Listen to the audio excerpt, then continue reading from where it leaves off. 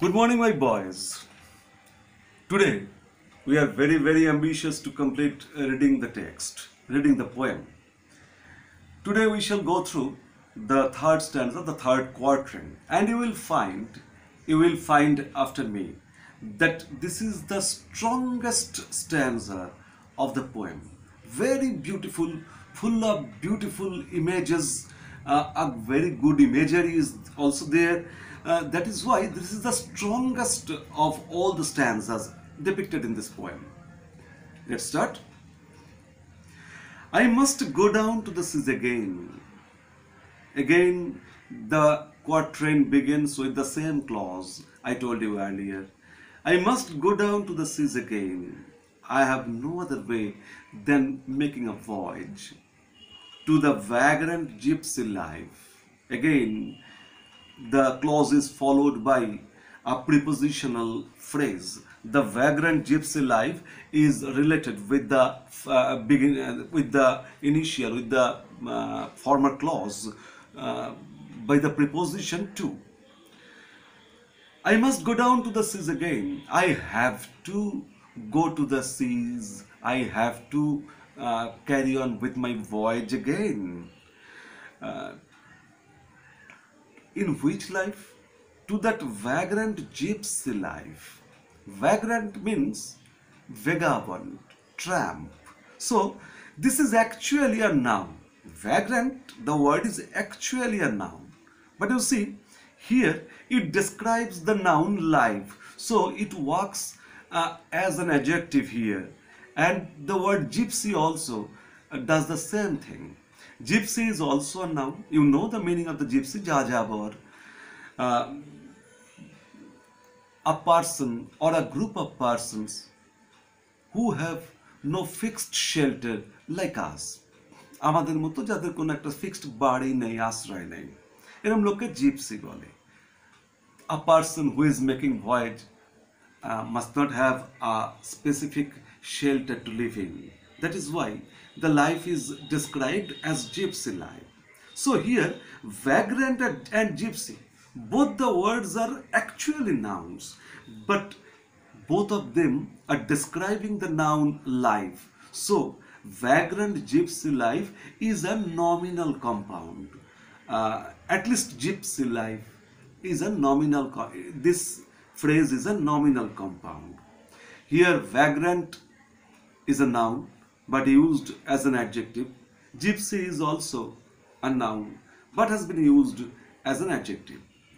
So the poet wants to say that he must go to the seas again to make another voyage, to carry on with his voyage, because he wants to be in that vagrant life, in that life which has no specific shelter.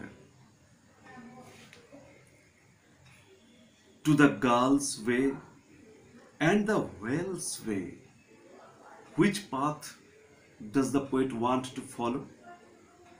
He wants to follow the way which is carved like the seagulls and the whales. The seagulls in air and the whales in water carve the way for the poet, for a sailor. A sailor during his voyage often sees these two creatures, one in air and the other in the water. So he wants to follow them. He wants to follow the seagulls. He wants to follow the whales, where the wind's like a whetted knife. And following these paths, following the path carved out by these creatures, he would like to reach the place where the wind is. Wind apostrophe s, it means wind is. The wind is like a whetted knife. Whetted means sharpened or sharp. যেখানে বাতাসটা ছুরির মতো গায়ে লাগলে মনে হয় শরীরটা কেটে যাচ্ছে একদম। So the air in that place where he wants to reach is very cold. so cold that it seems to a man that a very sharp knife just cut his skin. So sharp, so cold is the wind there, and he wants to reach that place just following the way carved by the seagulls and the whales. Do you understand? So here is the image.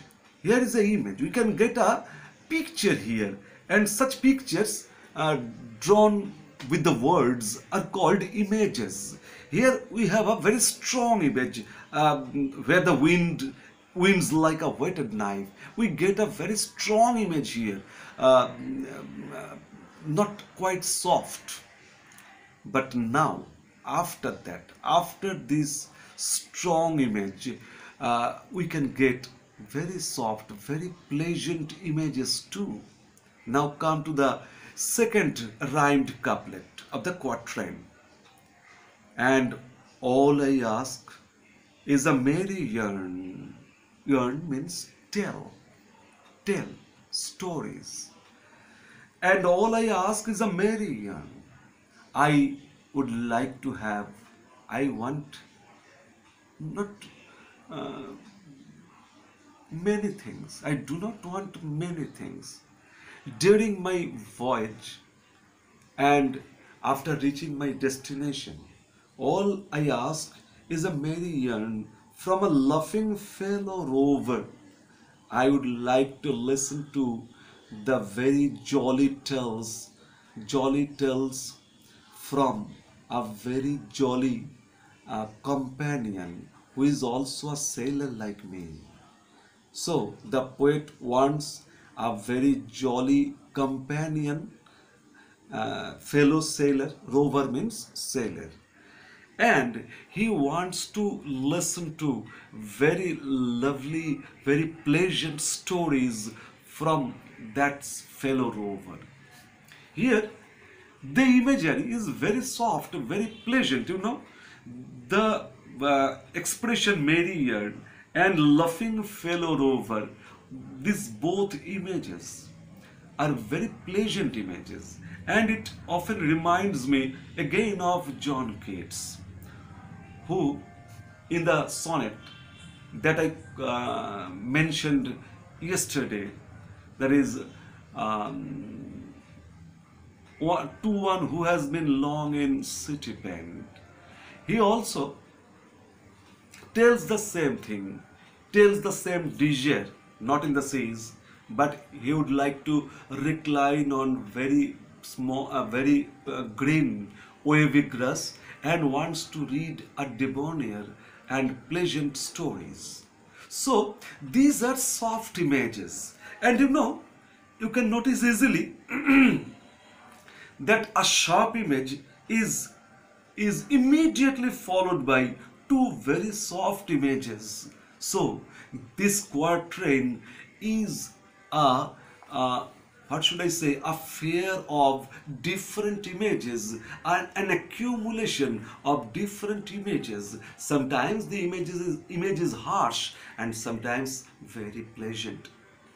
So the image, a whetted knife, is immediately followed by two very pleasant images.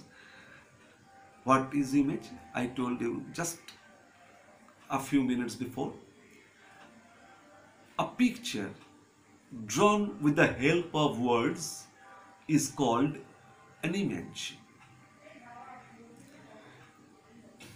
So the poet wants to follow the way carved by the seagulls and also by the whales, and wants to reach the place where the wind is very cold, wind is very unpleasant, but he will get pleasure even there from his very jolly fellow rover, jolly companion who is also a sailor like him, and he would listen to the very pleasant tales told by that fellow rover. He wants something else that is also not very difficult to think and get. He wants and quiet sleep and a sweet dream when the long trick's over. He also wants very good sleep and sweet dream during his sleep. When a man is relaxed enough, he can dream sweet dreams, pleasant dreams. Pleasant dreams are the outcome of our relaxed mind. So, the poet has reached his destination. Maybe it is very temporary. Maybe he would have to resume his journey the next day or the day after the next day. Still, he is relaxed for that day, as he has already reached his temporary destination for the day. And so he is relaxed and he would sleep a very good sleep, very quiet sleep, absolutely devoid of any anxiety. And during his sleep, he would like to have a very sweet dream.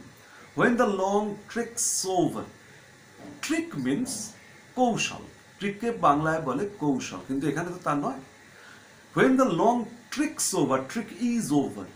When the long trick is over, here trick means refers to, here trick, the word trick refers to his voyage, and the meaning, you can get the meaning here, the journey that he was undergoing, the journey.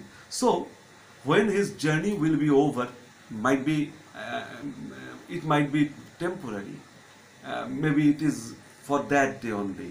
Still, when his journey will be over for the day, when he will reach his destination for the day, he would like to have a very quiet sleep without any anxiety, and during his sleep he wants to have a sweet dream.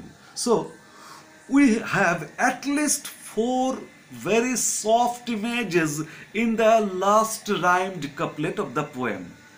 A merry urn, a laughing fellow rover, a quiet sleep, a sweet dream. These 4 images are very soft images, and this last quatrain is a juxtaposition of harsh and soft images. Can you see it very distinctly? So, we have completed reading the text. Now, we have to sum up this third stanza. So, the third and the final stanza brings the theme of wanderlust, brings the theme of his strong desire of wandering to the forefront. It becomes the principal thing in our mind. The final quatrain is full of positive imagery. We have at least 4 very positive images here, I told you earlier, just a minute back.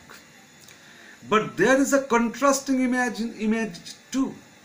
We have absolutely opposite image also. In this stanza, also the poet mentions the wind, and you can find here also in this stanza, we have again the mention of the wind. The poet mentions the wind. So in all the stanzas, wind has been mentioned. So we can the mention of the wind in every stanza by the poet. The poet mentions, the poet tells us about the wind in each of the stanzas. Why? Perhaps to draw attention to the very way in which ships are influenced both by man and by 2 of the most powerful natural forces, the sea and the wind.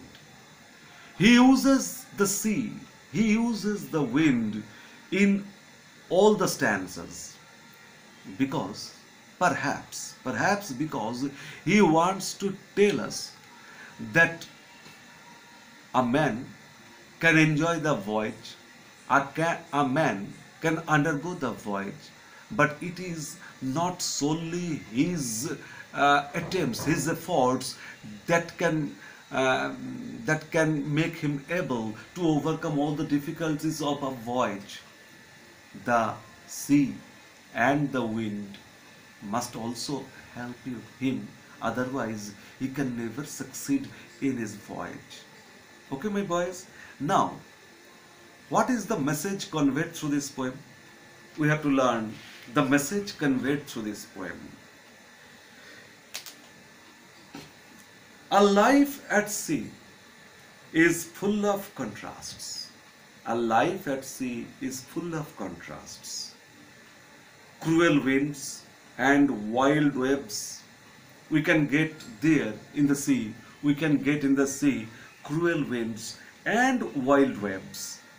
But they are in perfect harmony together with the sweet and endless freedom that it allows. But at the same time, a man, a sailor, can expect absolute freedom in the seas, not a quite bound of life as we face in the land in our day-to-day life. So the message is a very positive message. If you want to enjoy freedom, get rid of this very secured, sheltered life on the land. Be vagrant, be a gypsy, and try to undergo the life on the seas, because then only you can get a free life, of the freedom in the true sense of the term. Okay, my boys, now we have completed reading the text, and the next day, tomorrow, we shall work out the activities. Okay, bye for today.